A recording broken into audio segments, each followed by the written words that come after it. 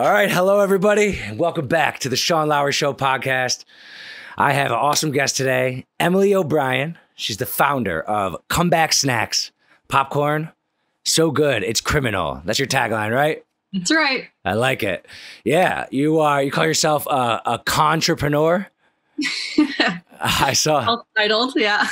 I saw that and I love that. I love stories of people who have good stories, but that like had some bad things they had to overcome in their life. Mm-hmm. So why don't you just tell the listeners like a little bit about your story, and then we'll get into the all the popcorn stuff. Sure. So I grew up in Hamilton, Ontario, which is like a town about an hour west of Toronto. Okay. Yeah. And, you know, I went to university, had a great family, great parents, upbringing. I was always going to camps and sports, pretty high energy kid.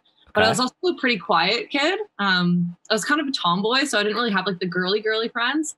And then I never really talked to like that many guys, but I just loved sports. And so when I got to high school, I kind of became more feminine, but I didn't know how to like socialize. And so I got into kind of the Colt 45 and the Fireball whiskey to start.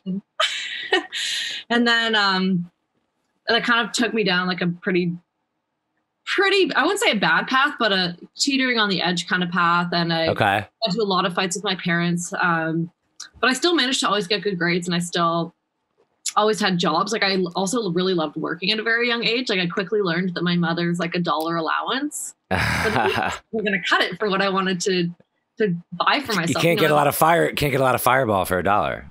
Yeah. Or like lip smacker or whatever it was I wanted that week. And so I always, had a very like working mindset, but I also had a very like social mindset. And when those two kind of worlds collide, you can kind of find yourself. For me, I kind of found myself into a little bit of trouble. But anyways, I graduated high school with honors, got into university or college. And then same thing in university. You know, I always got good grades, had jobs. Like I got a really good job at the end of third year and managed to like, you know, just make double digits and thousands, like $20,000 I made in a summer working on a golf course. And that's when I really realized I was like good at marketing and talking to people. And so I kind of started to hone in on my skills. And then after I graduated, I traveled a lot because I always like loved traveling, and I wouldn't buy a lot of clothes. Like I would go to like consignment stores and buy like secondhand clothes. I was a really good and stuff. So I spent all my money on travel because I just thought it was so eye-opening, and I could learn and immerse myself in different cultures, because I thought there was just so much beauty in exploring the world, and also cultivating kind of like a less selfish energy, like sometimes that we find in North America. And so after that, I came home and I was like, okay, now what am I going to do after all this traveling? I worked for the Ministry of Foreign Affairs and ended up moving to Toronto after working a corporate job. And I just did not do well behind a computer. Understood. Yeah. And then I started a social media company downtown Toronto because everyone really liked the way that I shared my stories and my openness. And yeah, clearly you were talented and smart, and it seems like this isn't the story of someone who ends up getting in a lot of trouble. It seems like you were smart, you were hardworking, you were social, getting a good job. Everything seems to be going pretty well at this point. Mm-hmm.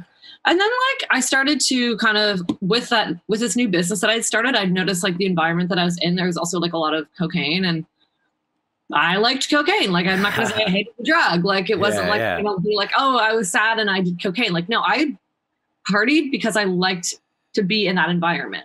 Yeah. Like, it didn't start off bad.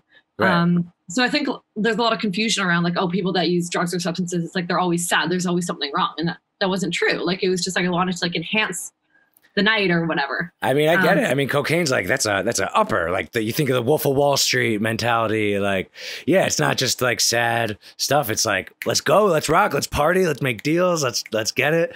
And I got those deals. And I was really good at it, but I was under the illusion that I had to be in those environments to get that done. Okay. And so it kind of became, instead of more of just like an accessory, it became more of a habit. And then once things kind of went wrong in my personal life, like there was a thing with my family, and so I just kind of used it to medicate, and that's when the problems like really, really started. And I kind of started to lose motivation for my work. I also was in just all these like promiscuous relationships. I didn't really care or like really value myself. And So I met this one guy through work who actually like kind of treated me a little bit differently. He was really kind and sweet. And he didn't like, it was like just like that typical bro, you know? And I was like, okay, this is like, maybe this is like actually something different. Right. And we did some business together, which was good until like his checks started bouncing, but we were also kind of involved at this point. And I really trusted him. So I was like, okay, like what's going on? Right. All these like red flags kept showing up. Like he would buy me things that I didn't really ask for. Like a TV. Like I was like, why are you buying me this TV? Like I don't watch TV. He got me like a watch with no battery in it. And it's just like really shady. Okay. But then again, under the illusion that, you know, maybe this is like a good one. And like, I should just put those weird things aside and good qualities. Right. Right. And, so this goes on for a couple of months, just like the shadiness. And I've just about had it with this guy. Just because I was like, listen, you kind of still owe me money for the business. And he's like, okay, like, you know what? I'm really, really sorry. Like, can I come over tonight and talk to you? And I'm like, okay, come over. And then he comes over. He's like, so I really want to go on this trip, and like, you deserve it. You like earned it. You know, I'm sorry. Like, so I want to go to Puerto Rico with you. And it started out as Puerto Rico. I swear to God. And I'm like, okay, cool. That sounds fun. Like a vacation. Yeah. Like a vacay. Sounds fun. Right? And like I've traveled with partners before. It's not like this was someone I didn't know, right? Or at least I thought, right? So it's not like it was like, oh, I met this guy at the bar last night, now we're going away. It was like I'd known him for you guys were you were dating per se, right? You know him a couple months. Yeah. And then so he's like, oh, but there's just like one thing that I have to do when I'm down there. And he's like, oh, but and you can do it. You can do it too. And I was like, what the heck are you talking about? He's like, oh, like I have to like bring some drugs back. And I was like, okay, buddy, like absolutely not. Like he knew that I traveled before, and he knew that I was like, kind of a free spirit, and he wanted to like get me away from the substances and the alcohol and everything like that. So I actually thought he had my best interest in mind, except when he put that question on me. So I said like, no, absolutely not. And I was just like, okay, where is he even getting this idea that I would even do anything like this from? Yeah. So he left. Would you like bring it back on like a public plane? Yeah. It seems like a hard task. Yeah, I know. Considering I'm a terrible liar. Yeah, true. That does not help. And so I said no, and then he like left. He was super embarrassed. And so he's like, and then he texted me. He's like, oh my God, I'm so sorry. Like, I feel like such an idiot. Like, you don't like, I can't believe I even brought that up. Like, it's so dumb. He's like, but let's still go on this trip. And he's like, don't worry, there'll be no funny business, like nothing at all. Like, I swear to God. And then when we get back, like, I'll be able to get the checks. Like, I'll have the checks prepared that I owe you, whatever. Okay. When we're away. Okay. Cool. So he's got like a bunch of money of mine that's owed to me. And I'm like, okay, he's kind of got me on a hook there. Right. And then I said, okay, if you're sure, like, let's go. And then he asked me for my passport information because he was going to book the tickets. He's like, yeah, I'm going to pay for it, whatever. I said, okay, like, I'm sure lots of couples book tickets on one credit card. Like, yeah, it's not like that's that unusual. No. And so he books the tickets, and we're like leaving, honestly, 2 days later. And I'm like, okay, I guess I'm leaving in 2 days for a week. 2 days pass, and we go to the airport, and then we get to like the ticket place, and then I find out that we're not actually going to St. Lucia, or we're not actually going to Puerto Rico. We're going to St. Lucia. And then I was I thought we were going to Puerto Rico. And he's like, no, it must have just been your drinking. And he's like, I told you this the whole time. And when I was on the plane, I was like looking through the texts, and it said Puerto Rico. And he's like, oh, sorry, I messed up. It's a big difference. Like, it's a different place. Like, I never even heard of St. Lucia in my life. And so he wanted me to basically tell people that I was going to Puerto Rico. The whole time. Okay. Okay. Yeah. So we get down on so I'm like, okay.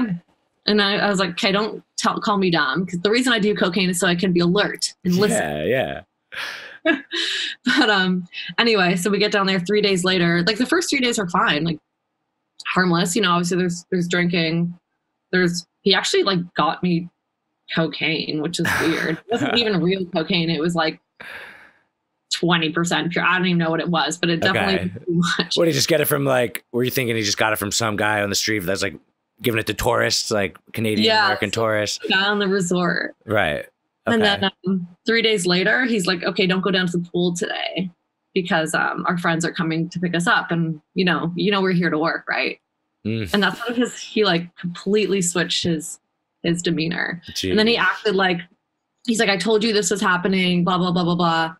And he's like, they already have like your information. Like I already told them that you were doing it, and just kind of flipped it on me that it was like my drinking and my fault for agreeing to it, and now that I had to do it.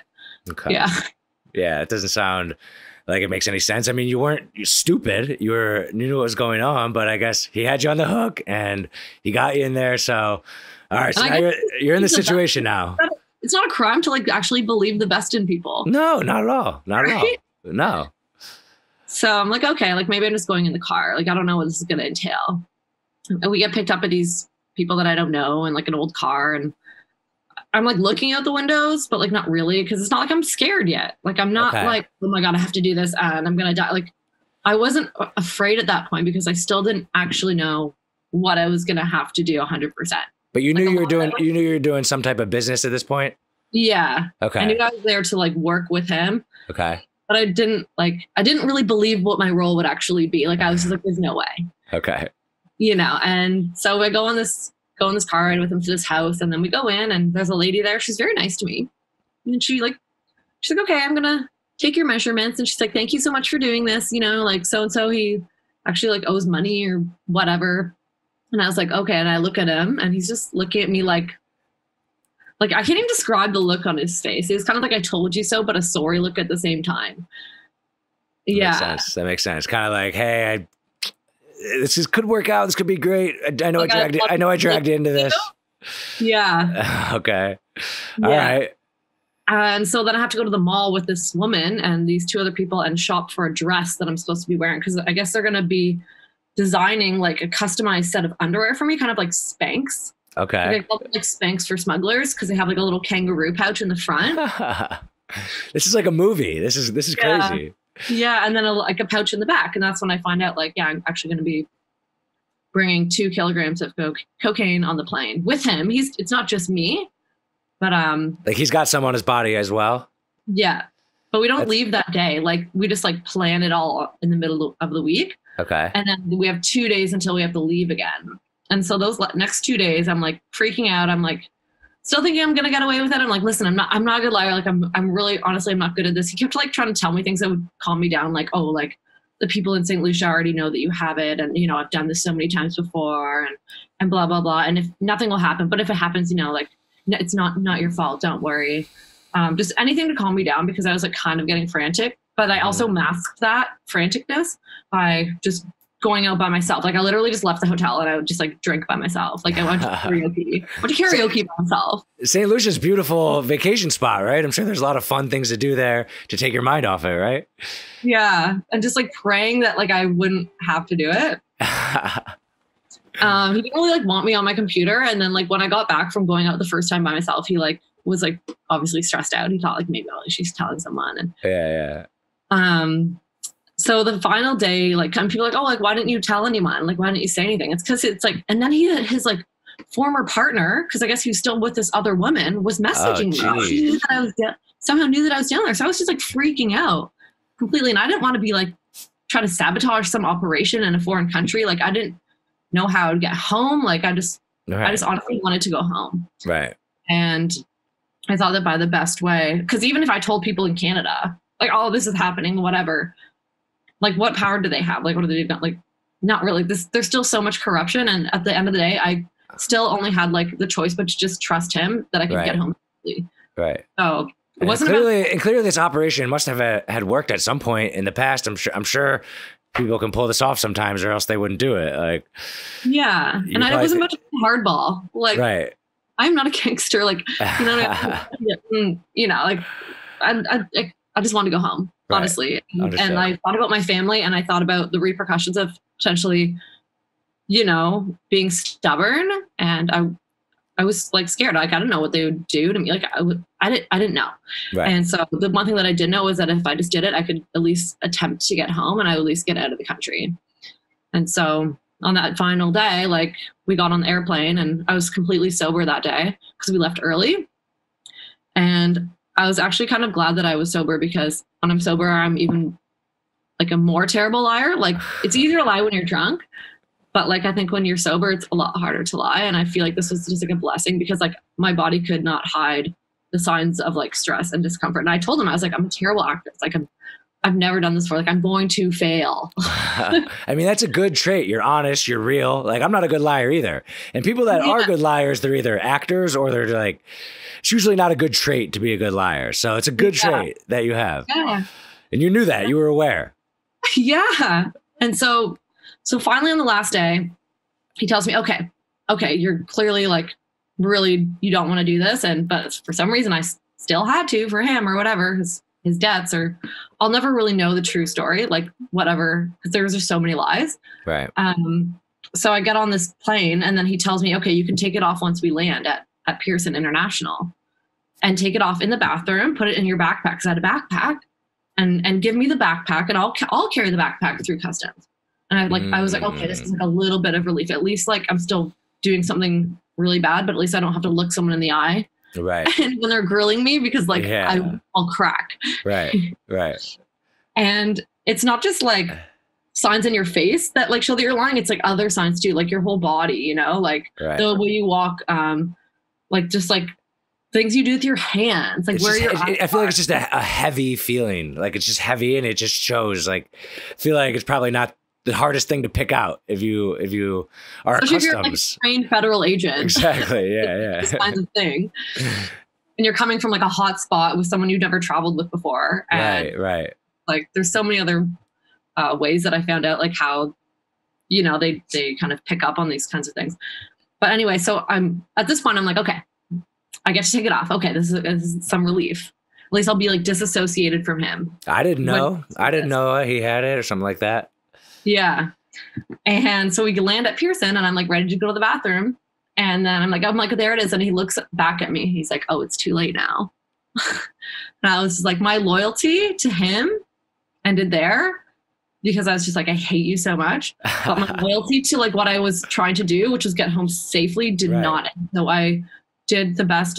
Like, again, like I didn't want to be responsible for sabotaging an operation. Like if I was like, they did this to me and like did cause this whole scene, then he would have like said, oh, it was definitely her fault. Like she ruined it. And then that's even more dangerous. So I just kind of walked through security and then they fill out a little form for you and they like put a number on it that like doesn't really say anything. Like you don't know what it means until you have to go through the second checkpoint. And then the officer looks up at it. He's like, oh, you got to go to the secondary. And I'm like, okay, this is it. Like, surprise, surprise. Like, so why am I? If you made it through here, you're home free. Yeah. Okay. Yeah. Okay. And then I get grilled by the officers. They separate us like immediately. And the officer asked me like pretty like harmless questions. Like, oh, what's your name? What do you do? And then they get into like, you know, the nitty gritty. And they asked me about my substance use. They're like, oh, do you like to do drugs? And I'm like, yeah. Like, I couldn't even lie about that. I was like, I'm not going to lie. And they're like, oh, what'd you do? And I was in Vegas. So I think I was in Vegas like 3 weeks prior to that for a bachelorette or something. So I was like, oh, I was in Vegas a couple weeks ago. Did it. And I'm like, okay. And then, so they also started asking me about how I knew him. And he had given me no coaching on who I was that day. Like at first I was like his girlfriend and then I was his friend. But he didn't tell me how long I was supposed to have known him for. Like, and then they started asking me questions and I didn't know the answer. And I just kind of fumbled on my words. And then they finally got to the final question. They're like, okay, so Brian, like, we got to ask, do you have drugs on you right now? And at this point, we can't see each other. Like, he's like 2 podiums away from me, like getting. Okay. And I like, honestly, I looked at the floor and I thought about it for about 10 seconds and they had to ask me again. And I said yes, because I knew that like, of all things, like lying to an agent was like just going to dig me deeper in the hole. And like I said, my loyalty to him ended there. But at this point I was at least like home safely and I was already caught. You think, okay, you're already caught and you didn't have anything on you, right? In that specific podium, right? Like, yeah, I did. It on my body. Oh, you did. I thought you were going to put it in the backpack and give it to him, but no, but he didn't let me. He's like, too late now. Right. He said too late now. So that's what he meant. Okay. Yeah, so I have this like bulky bulge under me, and like they could see it. It was so bosh. It was like it was like National Lampoon's drug smuggling. So bad. So that was where Clown. That was where you got in trouble. Yeah, but I didn't think I was in that much trouble because I was very ignorant to the severity of the crime. you know, like I know the punishment for a DUI is you lose your license, but I don't know how it works when you're on, because it seemed very complicated to me. Right. You know, and like I researched this before because I didn't know it was happening. It's not like this is a planned thing. I'm like, oh, how much time could I get for this? You know, like there's none of that. Right. That's understandable. And then I also believed him when he said if anything bad happened, like he would, you know, cover me and take care of me, or what.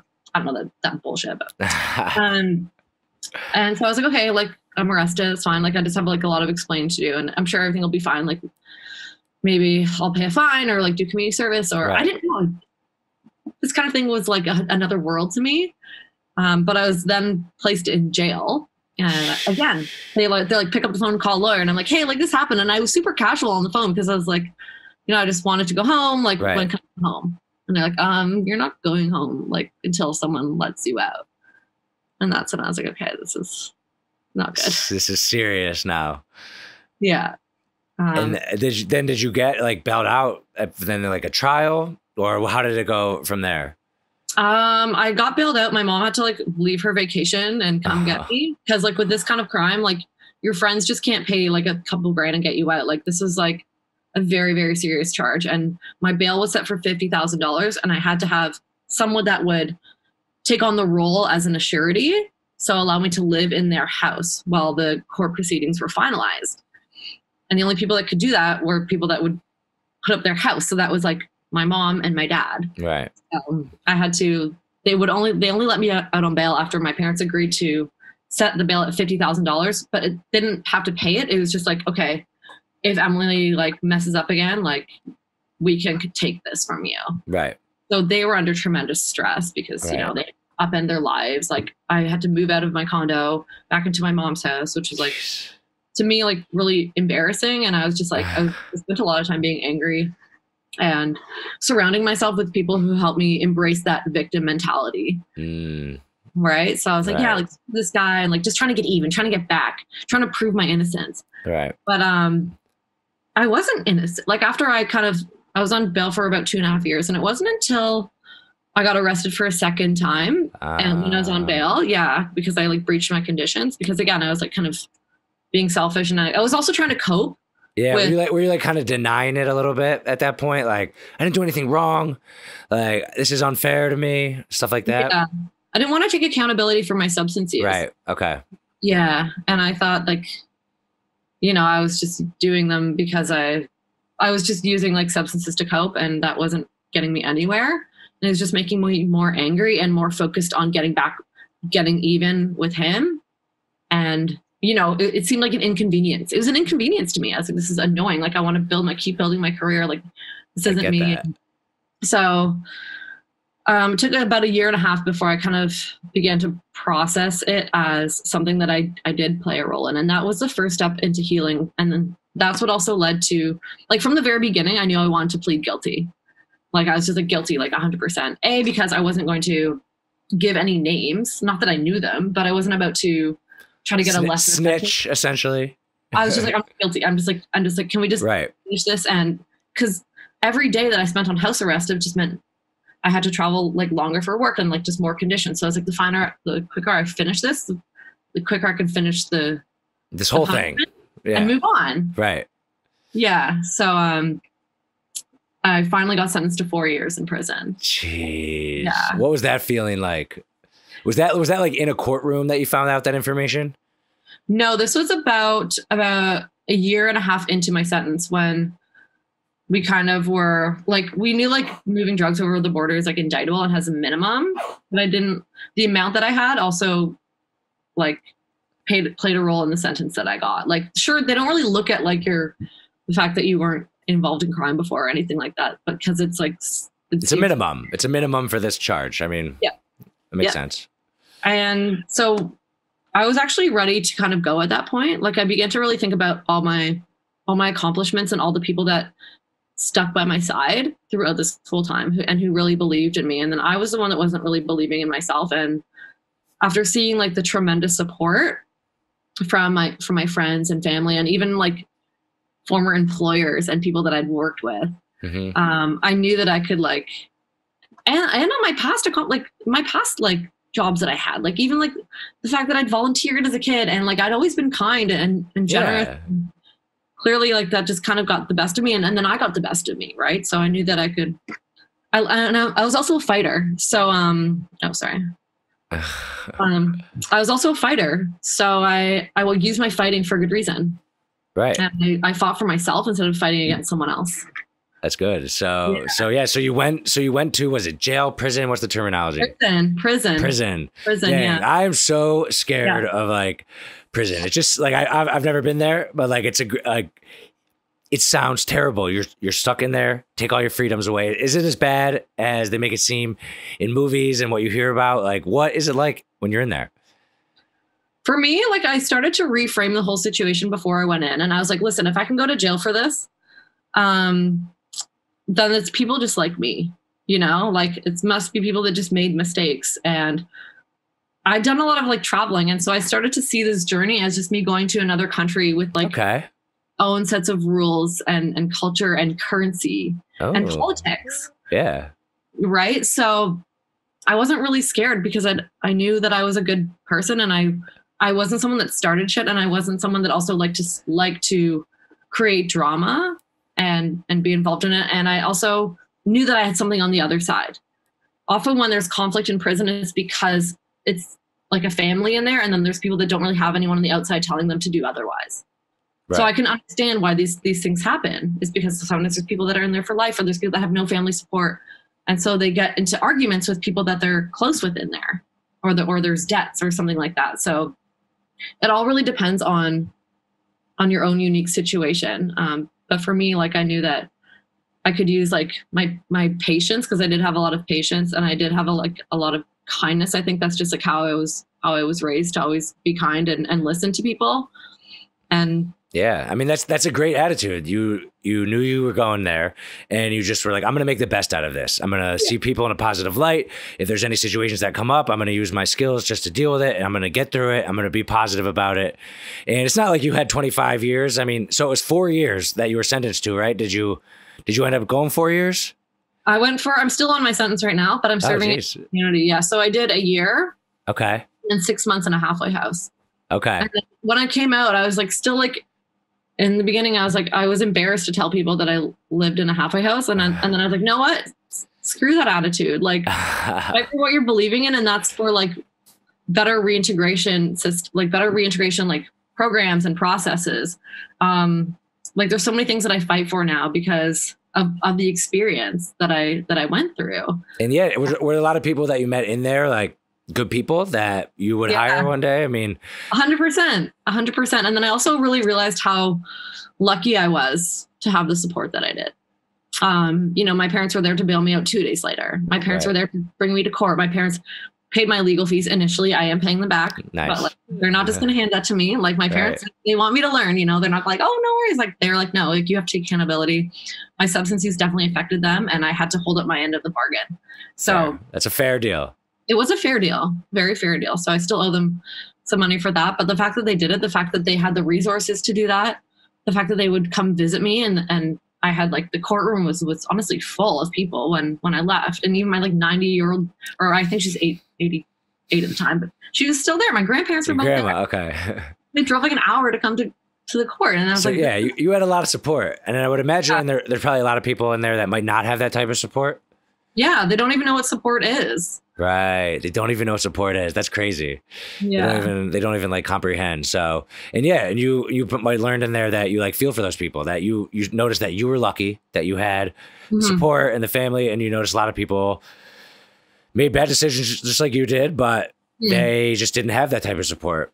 And if anything, they had and they didn't have even like belief in themselves because they were just like raised in a completely different way.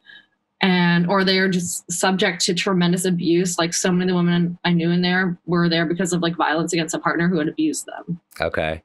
So so this whole experience, you came out on the other end stronger. It made you smarter. Like, I'm assuming you got cleaned up a little bit. Like, you know, no more like not as much cocaine. You still like drink it all. I guess you're still technically. Okay. I wonder what would have happened if you would have made it through that customs. Do you think do you think your life would have, what do you think would have happened if you made it through? It would have been a lot worse. A lot worse. Like ultimately it's probably good that this happened to you. If you want to look at it like that. Border security actually probably saved my life. That's crazy. And I'm assuming the guy was pretty mad at you, but who cared at that point? He wasn't mad at me actually because no, like he just said he was sorry. But then he also was like really narcissistic. So he kept on like trying to talk to me when we were on charges. And I'm like, I can't talk to you. Yeah. Like, please just like stop contacting me. Like that's how narcissistic he was. He still tried to put me at risk again after we got arrested together. Yeah. I'm assuming like, is this guy out of your life now? This guy seems like he needs to be gone. He's in prison. Oh, right. Okay. So, geez. And is he there like longer than you? Is he but he's more in there harsh thing? COVID prison, and that's not good. He's in what? You said a COVID prison? Well, like, yeah. So during COVID, like prisons are pretty much like maximum security. Okay. Oh, so it makes it like a tougher experience for the people that are in there. Yeah. And like at the end of the day, like I don't really wish harm on anyone because like there's so many people in like I know eventually he'll learn, and I forgive him for that, but I also doesn't mean I want him back in my life. Right. And oh so, God. Don't bring this guy back in your life, okay? No.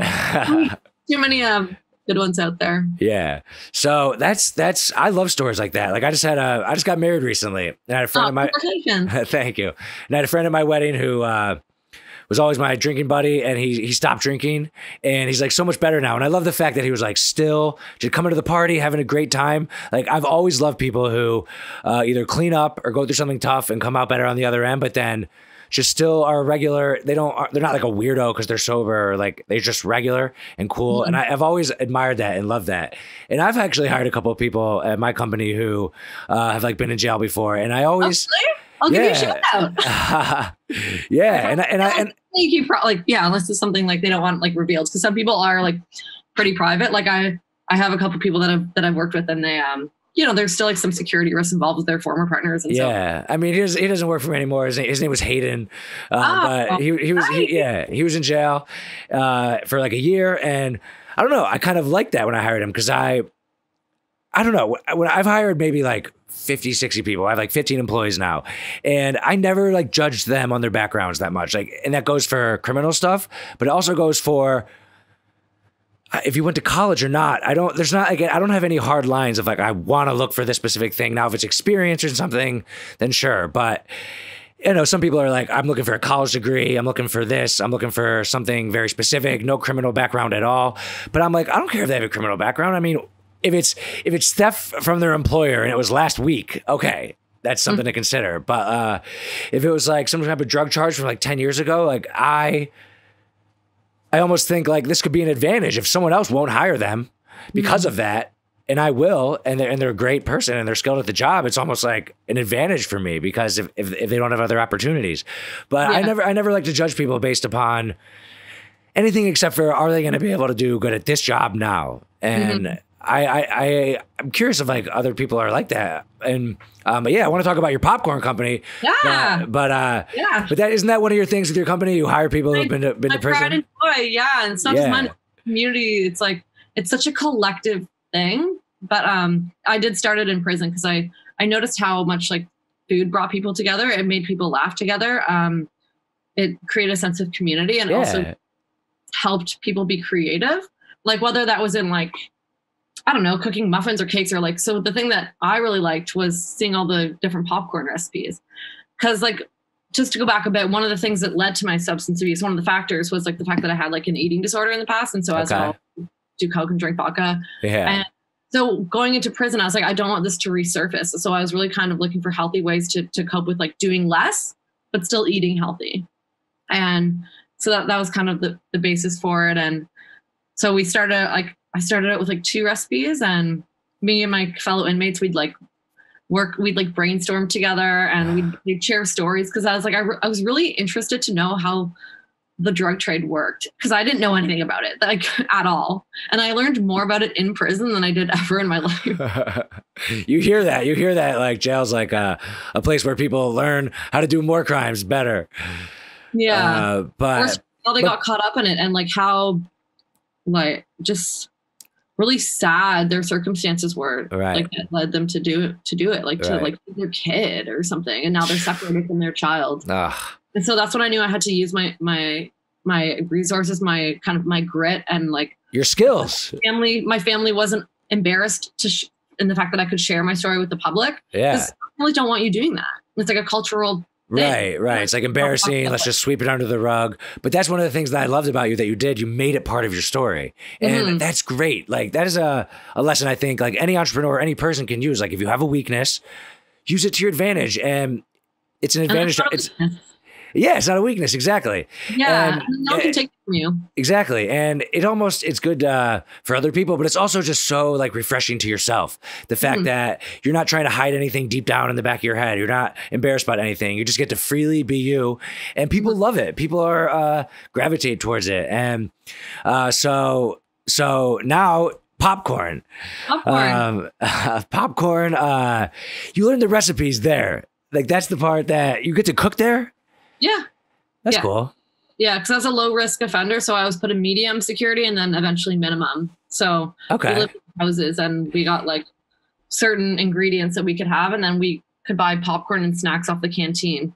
Cool. So. Yeah, comeback snacks. I actually bought I saw that. Thank you. You just saw it? I bought a 10-pack of that's like all the different kinds that you have, right? Mm-hmm. Yeah. I'm excited to try it. And yeah, you want to see a bag? Yeah, let me see. This is just like one of them. Great packaging. I love it. It's the newest packaging. Our first packaging was like whatever, because it was more about building the mission and the brand. And then now that we've kind of got more popular and we've scaled more, then it's like time for an upgrade. Yeah. What flavor is that right there? That's with double coated caramel. Okay. That'll be coming in my 10-pack. That's coming in your 10-pack. Oh yeah, baby. Can't wait.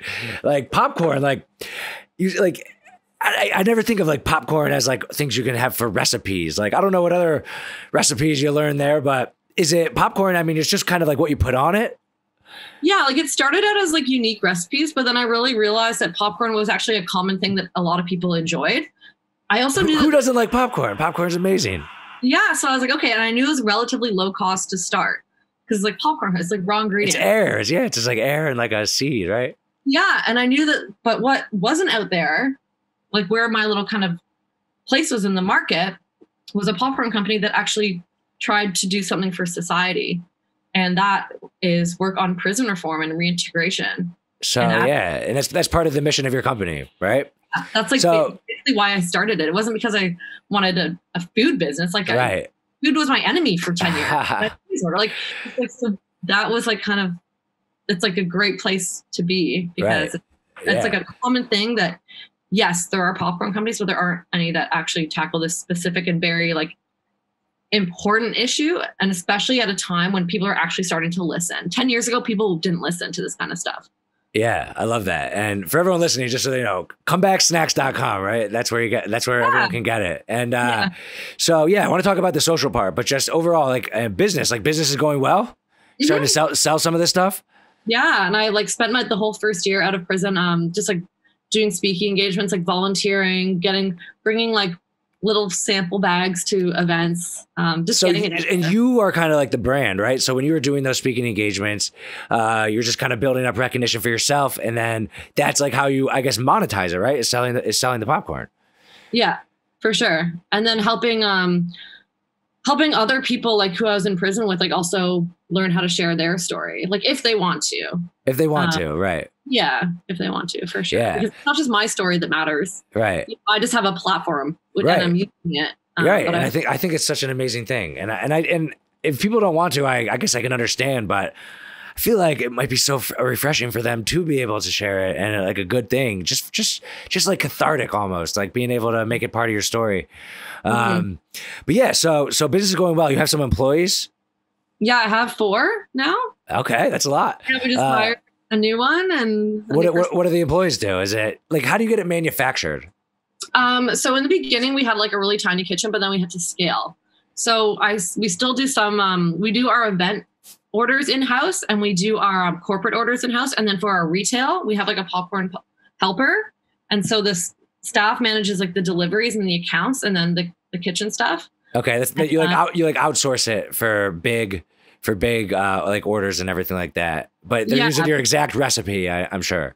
Yeah. So we send them like kind of what we need, and And then they do that, but it has to be a company that like agrees with what we do and aligns with what we do. But like, right. Cause we can't scale if we can't like get more made. And like, I can't buy $1 million factory. Right. Yeah. Like, you can make these partnerships in order to scale, but still maintaining your values and your growth. And that was how we were able to do it. Yeah. I mean, right. Scale Yeah. mission. Yeah, the social part, yeah, I can talk about in a sec, but I just love, like, just in general building businesses. Like, it's my favorite thing, and it's so fun to scale. I mean, I started in like a small, like little building that I'm actually in right now, but across the way, I have like 12, 14 employees that are like printing shirts and shipping them out, and it's fun. It's like a fun experience to watch it grow. A fun shirt. Yeah, our business is United Monograms. It's actually like a girl's clothing thing, and monograms are like your initials on your clothing. Yeah, and business is going great. I saw that. Yeah, that's so cool. And it's really fun watching it grow. And we do all our own manufacturing basically, because we don't make like the shirts and the sweatshirts. We get them sent in, but then we decorate them in house. And we basically have to, because if we have 100 orders, 200 orders, 1,000 orders, every single one has a different like initials. So we have like embroidery machines and printers and shippers, operations manager, all the customer service, all that stuff. And it's been so fun watching it grow from like 3 people to 6 people. And you're in that stage. So you said you make it like in your kitchen, like that's at your home, or like oh no, yeah, no, you got to follow the rules, and I didn't want to break any more rules and starting. So I like, you have to have like your health inspection, you have to have like your business license. Right. Yeah, I always thought the food business I always thought was interesting, because I never got into it or anything like that. But right, you do have those things that you have to deal with, right? Like health and like certain codes and everything like that. But that's awesome. And your 4 employees. Yeah. They what do they help do? They help in the kitchen and with deliveries, and I'm starting to kind of advance their roles. So like I want to like get them in front of people, in front of customers, so they can like have more like managerial skills. That's awesome. That's awesome. Yeah. And I just like ask them if they want to do things. I don't like really limit them. Like I'm like, oh, like, do you want to learn this? And like some people are like, no, I like working in the kitchen. Okay. So like they like the quietness. Or like they just like to pop. Yeah. I've actually had some success just hiring employees for like, they basically are like running the machines and printing shirts. And I actually look for people who enjoy having headphones in and like not really talking to people that much. Like I have one employee who's been great. She's like, I used to work at Target and I hated talking to people all the time. I love this job where I can just have my headphones in. And like, you might not think that's like, sounds like a great person, and they might not have a great interview or be the best talker, but like for this specific job, it's like perfect for them. Yeah. And I found that works well. And it's all about listening and asking, right? It's not about telling you have to do this to make it's like, if you don't like listen to your staff, like you don't have a good relationship, I don't think. And exactly. Fail or like they'll quit. Yeah. Right. And it's always the worst if that doesn't work out, because then it's like you got to get to replace somebody and all that. But where's like most of your sales? Like I just bought something from your website. Very clean checkout process, by the way. So nice. That was our new website. We launched it 2 weeks ago. Oh, no way. It was great. Is it like is it Shopify or something like that? What is like the back end of it? Squarespace. Oh yeah. Okay. Squarespace. Yeah, they're great. And I didn't even check. I'm sure I have an email in my inbox that says like, thank you for your order. Yeah. But I love that part. So like you said, you have like deliveries, like where are most of your sales from? Is it online? Is it more local retail? Okay. Cause with food, this is the first time I've ever bought popcorn online. I'm not going to lie. Like I love buying everything online. So used to shopping online. I think a lot of people are, but food, I go to the store, and I never think about buying food online unless it's like a grocery pickup.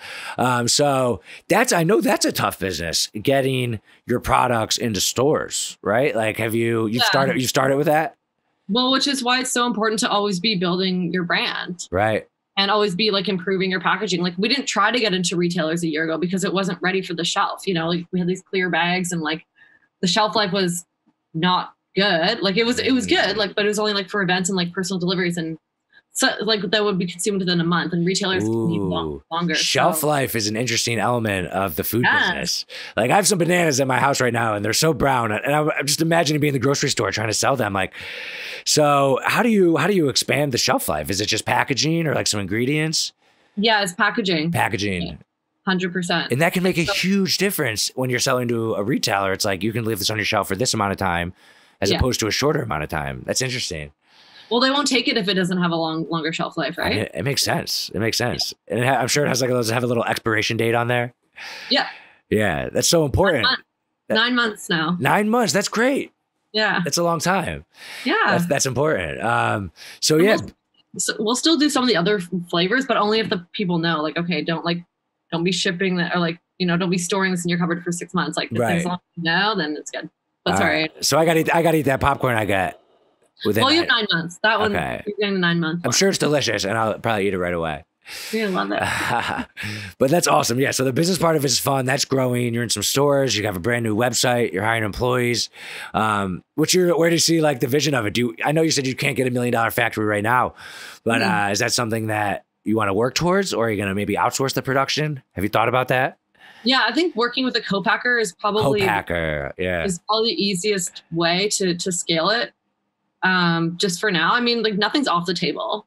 Right. But it seems like the way to manage our costs and still make a profit and still pay our staff a fair wage, because I don't believe in minimum wage, and still get our margins, right? Like everything's related. So the second you get a co-packer, they take a chunk, and then the distributor takes a chunk. Right. And then the retailer takes a chunk. Right. So you can't have popcorn that's like $20 a bag. Right. Right. You have to make sure that everything works out. Right. And what I'm going to do is pay my staff less. Absolutely not. That's fair. So yeah, so you'll make money more if you do a lot of volume. Yeah. Which is great. And you as the face of it, getting out there, I think that's a great strategy, because people know your story, very interesting story. And like me, I just bought a 10-pack. And so that's like, so you got the manufacturing, the employee side down. And then for the marketing, I know you've been on all kinds of shows, been talking about it. You have a big social media presence. And I think that was what you said, that was one of your skills before, was kind of marketing and social media, right? So you got that part down. Did you do any other type of advertising? Have you got into like ads or Facebook ads or any like paid ads or anything like that yet? Not yet. No. Like I think we're gonna do some banner ads for the holiday season, but as of right now, no. But like I think the fact that I am so like active in my community and at events, that's kind of like making people see you, right? Yeah. Instead of like the screen, they're seeing you. And you might not even like appreciate this as much as you should at this moment early on. The fact that you don't have advertising, you're still getting sales, and that you're doing it, that it's free. That is so valuable. Like, so my business, 25% of our daily revenue goes to advertising on like Facebook ads and stuff like that. And we're always trying to keep it low, but at least that 25%. Actually, a few years ago, business got in trouble because that ad spend got too high. So basically, I mean, we have great marketing too, big social media presence, but a lot of our revenue is driven by running ads. And like 25%, like we have $1,000 in sales, $250 goes to ads. Like yours would be none of that. And that's an incredible thing. So like, if you could just keep using you and your organic, that's the word, and the marketing term would be organic marketing. That is such a powerful thing, to not have to be able to spend money, be able to keep that margin, pay your employees more, still make some money yourself. So keep that going as long as you can. Isn't it funny how it's called organic marketing and it's like less, but organic food is so expensive? Yeah, that's true. I guess the organic means that it's made with organic ingredients, but right. It is funny. It is organic, that word's used in a lot of different ways. And is that part of your popcorn? Is it like the ingredients and stuff like that? Is that organic ingredients? Is that part of it? Or is it more about the social? It was in the beginning until it just got too expensive. I mean, that's understandable. And it's not like you're not doing good anyway. I mean, it's the whole thing is a social business. So, okay. So that's like the business side. And then so I admit, like my company, I take great care of my employees. I love all my employees and customers. Like we don't have a social connection that we're attached to. And a lot of companies that I'm always fascinated. Like that one shoe company, I think it's like you buy a pair of shoes, they give a pair of shoes. Yeah. There's a couple of companies like that. Yeah, right. And I'm always wondering, like, geez, I hope that works, because that's going to cut your margins. Like I think it's difficult. It's respectable, but I would imagine it's difficult to be a company that has also has social responsibilities, because business is hard enough. It's hard enough to get started off the ground floor, be able to hire people, sell stuff, make a profit, figure out the margins, run all the details of it. That's hard enough. And if you want to add a good cause in there early on, I'm always like, geez, I respect people who are able to do that. So like how are you making this cause part of your company? Is it just by hiring people who have criminal backgrounds, or is there any other ways that you're doing it? Yeah, and like I'll sponsor certain events as well. I'll speak at events for free. I also will do like kind of like sporadic fundraisers. Like right now we don't have anything like ongoing in place because we just shifted to our new model. So it's just too much of a business risk. And if I don't have a business, I don't meet my mission. Right. So like we'll donate like when we can. And I always like love being able to like just throw money when I can, but it's like not something like, oh, every bag 10% goes. Like we're not at that stage yet, but we will get there. But for now it's just like, it's when we can. Right. I mean, you got small enough margins. I would imagine. You just talked about the distributor and all that. Yeah. So yeah, another 10%, that would totally cut your margins. Yeah. But I'd rather donate personally, to be honest. Like. Right. I mean, that's so cool. And so you said you do fundraisers. Like that is kind of just a separate thing from your business, but it's just it's all the community of you, right? Mm-hmm. Like that is the coolest part. And what are some of the names of your snacks? Don't they have names that are, wasn't it what is it? Kernels or Con? What is that brand? Cons and Kernels was the original name. Cons and Kernels. Prison, but then like, and that was because I did like a collective survey of all the inmates. Like I handed a survey to the inmates. I was like, what should I call it? So we decided on that name, but then once I brought it to market, I really realized I didn't want to alienate us from them. And that's kind of what the name did. It also like perpetuated stereotypes. And I wanted people that were working with the brand and people that were supporting the brand know that anyone can make a comeback. Comeback Snacks is a great name, I think. I think it's better. I think it's better than the other name. It's proof of where we are now. And it puts like a positive shift, like Cons and Kernels, but then this is like comeback. It's positive. And then people do just a quick little bit more digging and they find your story. And then it's like a comeback thing. Like everyone loves a comeback story. Everyone loves getting behind something like that. I think it's a great name. Yeah, it's way more relatable. Right. And it rhymes. Yeah. Comeback Snacks. And isn't some of the names, oh no, it's Cons and Kernels, but like it's on your packaging, right? The fact that we it's like Gen Pop is the name, general population. Okay. That's awesome. And then Jailhouse Cheese is one of them. We had one called the Dillist. What's that mean? That one's lemon pepper dill, just like the illest. Oh, the dill. Okay. The Dillist. I don't know if I like that one. I'm not a big pickle guy. Is that in my 10-pack?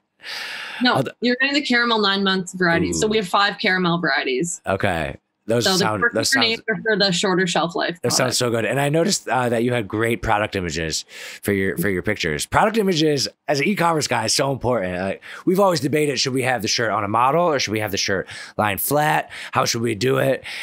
Your product images looked amazing. The website was so clean, and I saw like the little drizzle on the popcorn. And I was like, yeah, he'll be thrilled. I was like, are those pictures that you took? No, we like to like hire, because again, you have to invest. If you want to grow, you have to invest in aesthetic and absolutely. So, yeah, the last year, that's kind of what we did. Like even the branding alone, like I designed the logo. Like I worked with my friend to like design the logo, the initial logo. So that was designed in prison through like a mail exchange. But then as the brand evolved, we knew we needed like a more professional look, like that's retail ready for people that don't know the brand, that like are curious and see this like bright, nice, friendly packaging, and you're like, oh, this looks interesting, right? So that's so cool. Did you ever think about like putting your face on the packaging and doing like a personal branding of you? I think my face is on the packaging. It is? I mean, I didn't look that closely yet. Not my real face. Okay. Well, it's like a cartoon face. But you are the brand. Like I already knew that part, but it's actually like on the packaging too. Yeah. That's cool. I love that. I love that. It makes everything you do, speaking and all these events that you do for former people that Brandon just showed me a picture of it. Comeback Snacks. Yes. And we'll put pictures and everything in the description. Thanks but so much. okay, that's okay. Yeah, that's you. Okay, I love it. Real cheddar and caramel. I love that. I've always, I don't do that with my brand, and actually, it's funny. At first, when we first started our business, it's kind of me and my fiance. We kind of like pretended that it was bigger than it was. Like it was just kind of us two, and we would be like, and like start acting like it was kind of bigger than it was. But now that it's like kind of taken off a little more. We do like a live show every week where we like show products and we're like the face of it a little more. But I've always loved brands that have like the person be the face of it. And it's so cool that every time you do an event or anything, it's great. You're making a social cause, but it's also a little bit of promotion for the branding of your product. And it's just, I love how that all comes together. And thanks so much. Yeah, I love what you're doing. I think you're doing a great job with it. Where do you see the company in like 10 years? Like, I want to be like, I know food is hard to be international, but I want to get there. What makes food hard to be international? Just the distribution of it? Yeah, but like Pepsi's international, right? Yeah. And I think they have different like distributors. Like they make the product across the world, but the key is having actually Yingling beer, it's where my girlfriend lives. It's like a popular beer, and they grew where they were from in Pennsylvania, and they made another plant down in Florida. And all the people say that they taste the one from Florida and they're like, tastes a little different. Like you got to make sure you don't lose your brand identity or your taste or your product Exactly. when you expand. That's what makes like McDonald's so great, is like no matter where you go in the world, you know what that thing's going to taste like. I want to be on airplanes. I want to be an airplane snack, ironically. Okay. Oh, airplanes. That would be great. Like you give the snack to people on the plane. Yeah. That's a great marketing, and I'm sure they'll buy it and everything too. Yeah. How long will like my package take to ship? Couple days. Like okay. Once I enter it in the system, they'll pick it up. It's Friday already. So I usually use FedEx or UPS, so they'll probably pick it up Monday. Okay. Yeah, shipping time is always like important when buying something online, which is actually a problem for my personalized clothing business because it always takes a little bit longer because we have to personalize it. So our turnaround time is like 8 to 10 days. And our main job for customer service is just like, it's coming. Don't worry, it's coming. So yeah, getting people stuff fast is important, which makes it harder. But that's the fun of business. Like, and figure it all out, the good and the bad. Exactly. Yeah. Pain. And you're doing such a great job. And that's the thing that attracted me to you the most, is that message. I mean, you hear about, there's so many causes in the world that need to be handled. And I mean, there's like curing cancer, climate change, all the different things. And everyone can't solve every issue. So the one that you picked is something that is personal to you, and it's something that I've always loved. Like, just because someone goes to jail doesn't mean their life is over. It doesn't mean that they can't ever do anything again. As a matter of fact, it might even be an advantage that they had to overcome a tough obstacle. And I've always loved people who make comebacks and have in jail, in prison, and I think that's like one of the ones that we should not look down on people in society. And I think it's also like a cultural thing with hiring and how you look at people. Like if you hear that somebody has a criminal background, I don't think your immediate thought should be like, ooh, that's a bad person at all. Mm-hmm. Do you feel like it's like that? It depends on like, I don't know. It depends how much you know, really. Right. It breaks down to that. How much you know and how you've been kind of like raised, who your parents were and what their values were. Right. Right. Maybe your job, maybe you're in law enforcement. I don't know. Right. So, but ultimately your social mission, how would you define it exactly? Like what is your objective with the social part of this? I want to help create more jobs for people that are coming out of prison. So whether that's with my own company or with working with other companies to help them modify their HR policies, or working with governments who make the rules that say like insurance companies are allowed to have laws or rules that, make fees higher for people that have records, like rental applications. Oh, if you have a record, you can't live here. So it's kind of like 3-tiered. But yeah, you can start change like just within one person, one's community, one city, or one world. Right. And I love that. I love the jobs element of it because it's very specific. It's not like, oh, I just want to change what people think. It's no, I want to create more jobs. And I would imagine if you will go speak to people like in jail or prison, just knowing that there's someone out there that cares about like what happens to them after they come out, knowing that they'll be able to be employed, might make their time there better. Just overall, just a good thing. And I love it. I love what you're doing. Awesome. Any final messages or final thoughts? I mean, I love your story. You can do a comeback. All right. And tell everyone, and what do you want people to do? Follow you on Instagram, go to the website. Yeah. I mean, people can follow my own personal journey and the work that I do. in the community, and also how you can make change in your own community. And then you can follow Come Back Snacks and see what we do as a team. Awesome. So, I'm very excited for your future. Thank you so much. Emily O'Brien, Contrepreneur, Come Back Snacks, popcorn, so good it's criminal. And I'm excited to get it. When I get it, I'm going to eat it. I'll post about it. Oh, can't wait. And yeah, maybe we can if our United Monograms account, that's our bigger one. Maybe we can put it on there too. So yeah, awesome. I love what you're doing. So thanks for coming on the podcast. Thanks. And keep doing what you're doing. Later. See ya.